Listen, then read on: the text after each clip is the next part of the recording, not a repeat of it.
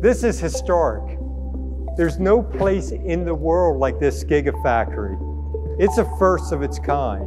And I don't want anyone to lose that, because years from now, when climate change is solved, this facility, people will remember to start it. And everybody wanted to hear about this factory because there's nothing like it in the world. Fuel cells, green hydrogen, that's going to be a booming industry worldwide.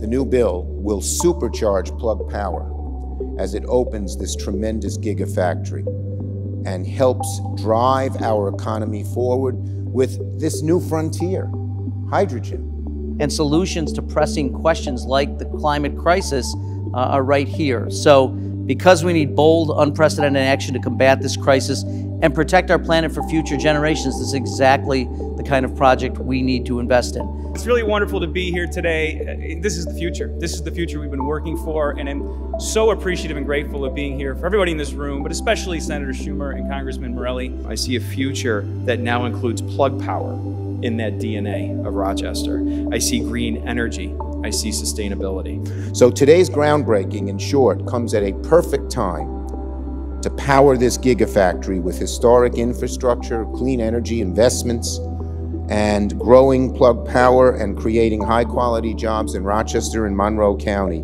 as we jumpstart.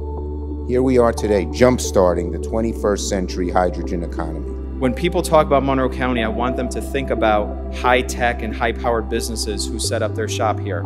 We are pioneers in innovation, technology, and green energy in this community. Senator. Okay, 1, 2, 3. Bravo. Yeah, bravo. And I really appreciate visionaries like all the folks on the stage here who understand that close working relationships unlocks private capital, but it unlocks the ingenuity and creativity of the folks here in Rochester and the folks here around the country. I couldn't be more pleased to be here, and I just want to thank everyone for coming today to our wonderful facility.